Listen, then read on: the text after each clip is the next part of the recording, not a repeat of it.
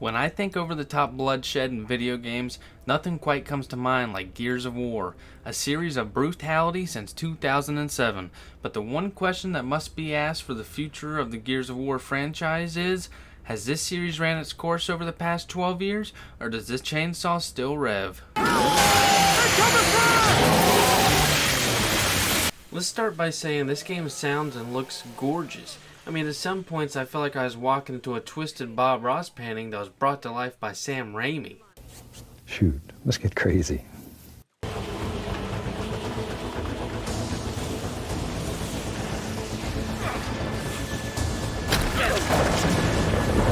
Shit! Al, take us back to the bridge control! Hurry! Yeah, man, I know!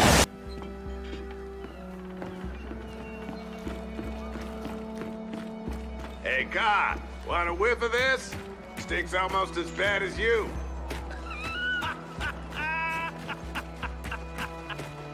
Wasn't that funny? Die, fascists, die! Or somehow. Come on, we still gotta reach the tower.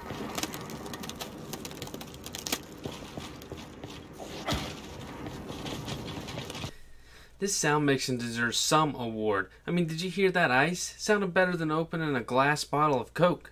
But seriously, this game's audio and visuals are a stunning achievement. And not to mention also, this game runs 4K, 60 frames per second, with little to no frame drops. It all just mixes together beautifully. Gears of War has always been about aberrant violence, and this one makes no exception. But that's not the only thing that this game will not make an exception for. Gears has always had a fun flow of gameplay over the years, trying new things out with each installment, hoping to push the boundaries in the Gears world. But never do they let that make up for a bad story. The Coalition came into this series in 2016 with good intentions to balance both of these key factors, and balance has been done once again. You play as Kate in this Gears story. Kate marks the first playable female character as the main lead in the Gears series, and this is a good thing for us because when it comes to it, Kate will whoop some ass. If you remember from Gears of War 4, Kate receives an amulet from her mother. The camera then allows us to see the back of it, which reveals to be the Locust Queen's amulet, and this sparks our interest and makes us think, what the hell is going on here? This is where Gears 5 picks up. Kate has been having visions of the Swarm tearing people apart, as well as visions of her mother. You're set out to find what connects you to this amulet. Why are these visions happening, and how can they be stopped? I won't say much, but watching Kate react to these visions, that's character building 101. This campaign takes many twists and turns, so if I were you, I'd buckle up, because this is going to be one long ride. Ever hear of the Metro series? If you haven't, then this won't exactly make sense, but Gears took the same turn in gameplay that Metro did in Metro Exodus. They give you a skiff and then they drop you off on a new map to explore. The area is made up of small side missions that reward you with an upgrade for Jack. But not just any small rewards though. I mean, these rewards change up the tactics in the game. What used to be a hassle sneaking up on enemies is now a piece of cake with the cloak, and that's one of many upgrades. This is one of the game's savings grace because after 12 years of the same gameplay flow, you have to change up something to keep the gamers coming back. And you never know what's going to be around any corner. Could be a hefty boom shot, or it just might be a carrier. What the hell is that?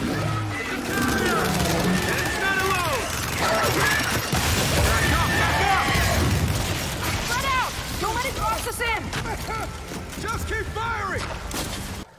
Something this Gears does is something I've always wanted in tons of games, and that's a health bar over your bigger, more powerful enemies that aren't bosses. I mean, sometimes you're putting clips upon clips of ammo and enemies, and all while scratching the old chrome dome thinking to yourself, this shit can't be real. Gears gives the assurance that the enemy is dying, might take about 420 rounds, but we promise it's dying. You're gonna die, clown! This brings me to one more thing some of you might see as an issue, others might not mind as much. This Gears is more scarce about ammo than others.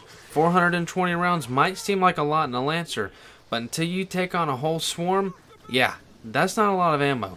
You're going to have to pick up enemy weapons very often, so you're going to be using all different types of weapons throughout the game, not just Lancers.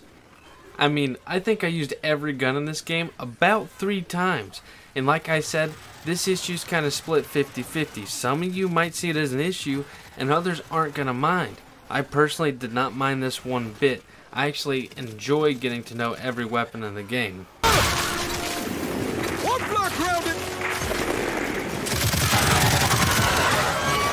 Through all the fun I had in this campaign, there were some issues here. One of them being another freaking audio bug. This one would either clear up between 5 minutes to 10 minutes, or you would have to exit the game menu then start back at the checkpoint. And to clarify, it normally happened when I joined in on someone or after a loading screen that took you into the next chapter. Alright, so here's some of the other bugs. Your character not being able to walk or run without them twitching everywhere. Unable to use one of your weapons. So on your weapon wheel, for me, most of the time was my left weapon on the weapon wheel. I'd have to drop it and pick up another weapon. The next bug, the camera would break from the characters, allowing you to still move the character but not the camera, as if suddenly this game wanted to be Resident Evil. What was that? Now these are the bugs I experienced in the campaign. The multiplayer, now that's a different story, but we'll get to that.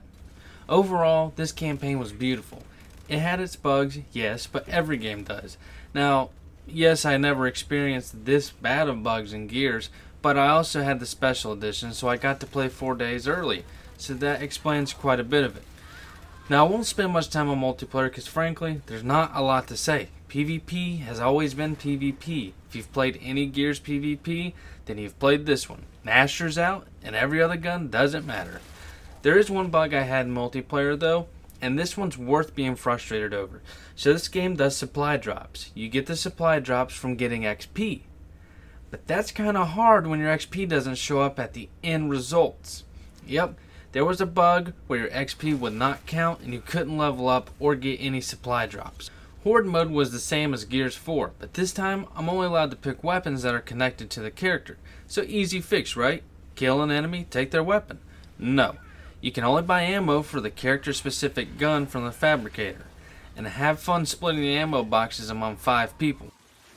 What I really want to talk about is Escape, the brand new mode brought to us in Gears 5. So far this mode has 3 total maps. This is a game mode where you're captured by a snatcher, taken to a hive, and your goal is to destroy it using poison gas. You start with a pistol and you must gather weapons from dead enemies or supply rooms. But hurry up because the gas is going to fill up the entire map, so if you're searching for too long, it will kill you. This mode as well as Horde features skills. My favorite skill is also a new feature in the game. Pressing B allows a melee attack with a knife. My special allowed me to do 20% more damage as well as knife continuously until the skill meter ran out. Now this was my preferred mode over Horde and PvP. Do I wish the maps were bigger? Yes. Will I complain about it? Nah. Give them props for adding a new feature, and one I absolutely loved at that. So this brings it all together. Gears 5 was a milestone set back by some bugs. The story was the best one yet, as well as the visuals and audio were a treat to listen to as well as see. This game will also be updated every 3 months, so the dedication that the Coalition has for this game, it's serious and they're here to stay. This game is priced at $60 and I'm comfortable with saying this game is worth $55. The continuous maintenance on this game has a promising horizon for the game's future, and I look forward to seeing it in action down the road. I'm reloading! Throwing shock! Throwing shock! Ready to frontline! I appreciate everyone's support, and I hope to see everybody back here for another review or preview. Next up though, Borderlands.